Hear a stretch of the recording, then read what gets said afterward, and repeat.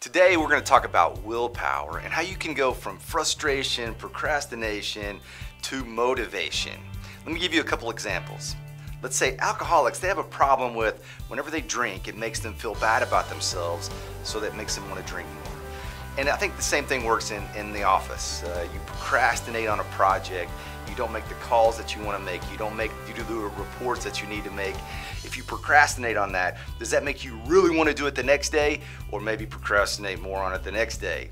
Psychologists call this the limit violation effect. You set a limit or a goal for yourself, you violate that, and the effect is that you feel bad about yourself.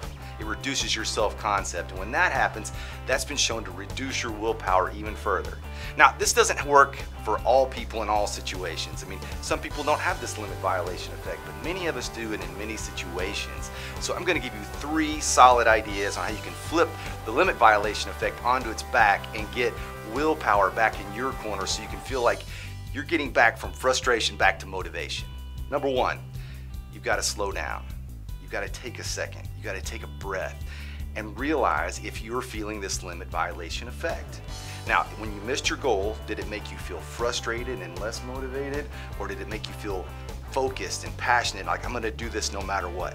If it made you feel that way, then you can stop here. But if it made you feel like you made a mistake, you missed the goal, and it reduced your motivation, then you need to slow down. And if you still don't feel like getting on and getting back to your motivation, you need to go to step number 2, and that is think big picture.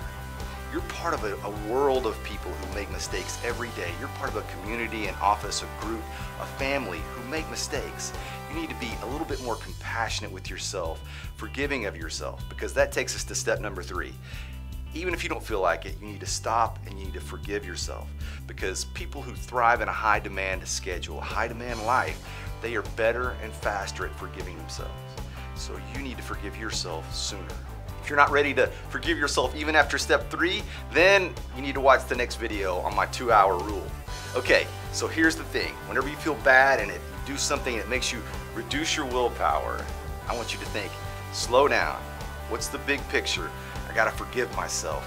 And that will take you from frustration, procrastination, back to motivation. If you want more information on this, go to my blog at andycore.com. I wrote an extended article on it, and reach out to me at andy@andycore.com. Thanks, see you next time.